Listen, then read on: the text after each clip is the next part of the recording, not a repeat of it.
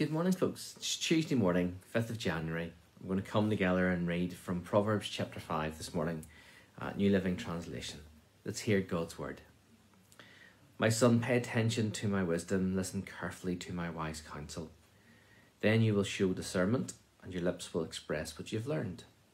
For the lips of an immoral woman are as sweet as honey, but her mouth is smoother than oil. But in the end she is as bitter as poison, as dangerous as a double-edged sword. Her feet go down to death, her steps lead straight to the grave, for she cares nothing about the path of life.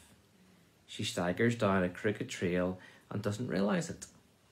So now, my sons, listen to me. Never stray from what I'm about to say. Stay away from her. Don't go near the door of her house. If you do, you will lose your honour, and you will lose to merciless people all you have achieved. Strangers will consume your wealth, and someone else will enjoy the fruits of your labour. In the end, you will groan in anguish then when disease consumes your body. You will say, how I hated discipline. If only I hadn't ignored all the warnings. Oh, why didn't I listen to my teachers? Why didn't I pay attention to my instructors? I have come to the brink of utter ruin, and now I must face public disgrace. Drink water from your own well. Share your love with only your wife. Why spill the waters of your springs in the streets, having sex with just anyone? You should reserve it for yourselves. Never share it with strangers. Let your wife be a fountain of blessing for you. Rejoice in your wife of your youth. She is a loving deer, a graceful doe. Let her breasts satisfy you always. May you always be captivated by her love. Why be captivated, my son, by an immoral woman, or fondle the breasts of a promiscuous woman? For the Lord sees clearly what a man does, examining every path he takes.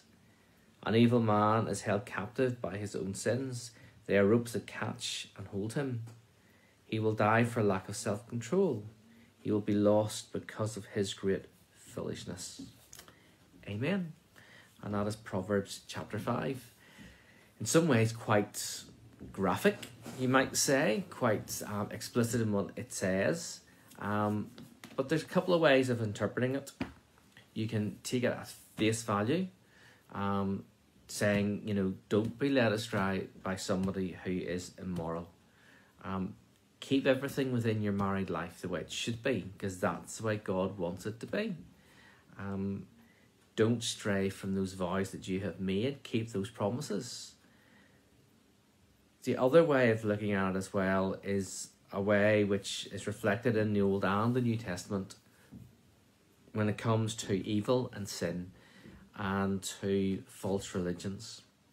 Quite often, in the Old Testament and in Revelation again, false religion is referred to as a prostitute, somebody who the people of Israel and Christians stray away from God to this wrong person to follow what looks to be attractive, what looks to be good, what looks to be nice, but what in fact turns out to be dangerous and harmful and destructive. And that's so true. There are so many different teachings around the world which at first glance look attractive. They look as if they're goods, but whenever you actually start to look into what they're teaching, it's not the Bible. They teach things which are completely wrong, things which are of man and not of God. And that's the warning which comes through from Solomon. It's a bit ironic coming from Solomon because Solomon is known as pretty much like a womanizer. He has loads of wives, he has loads of concubines. So from that point of view, you're sort of wondering about the double standard.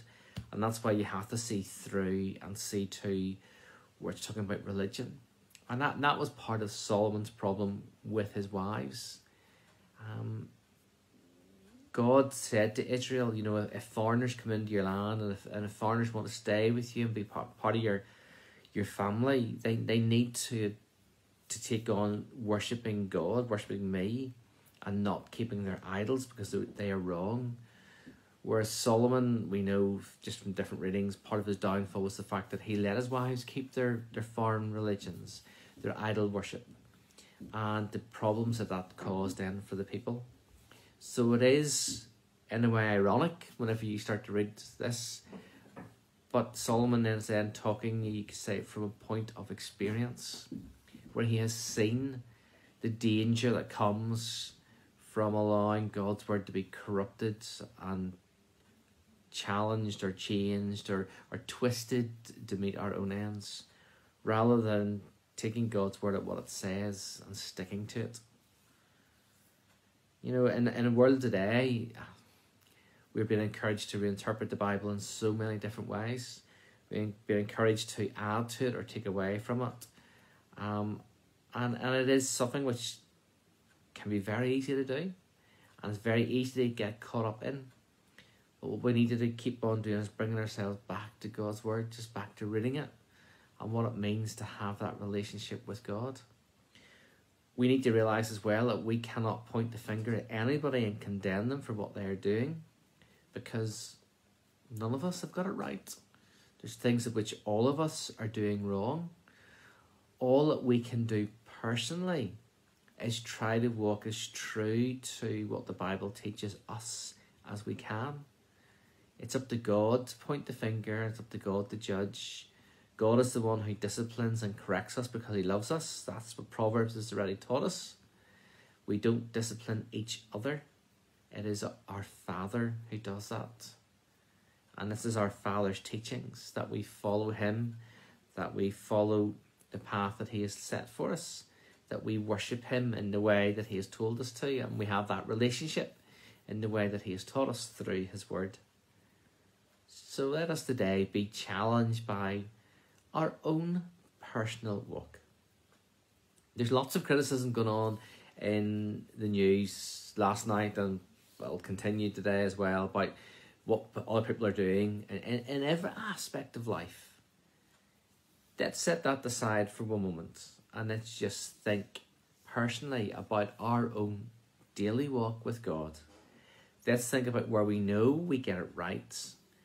Let's think about where we know we get it wrong, and ask God for the strength to put it right. And in those places where you're not sure, again, ask God for his wisdom, his guidance, his leading.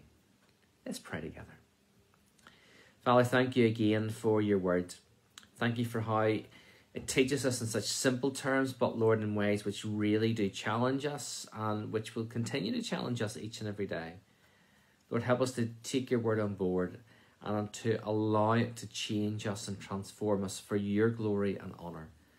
And Lord, help us not to point the finger at others, but Lord, to examine ourselves, our own personal walk with you. And help us, Lord, to the best of our ability, through your strength, to have that walk as good as it can be, to rely on you as much as possible. So, Father, thank you. Continue with us now this day, we pray. In Christ's name, amen. Thanks, folks, for joining with me again this morning. See you tomorrow morning, Wednesday morning, and around at the same time. Till then, take care. God bless. Bye-bye.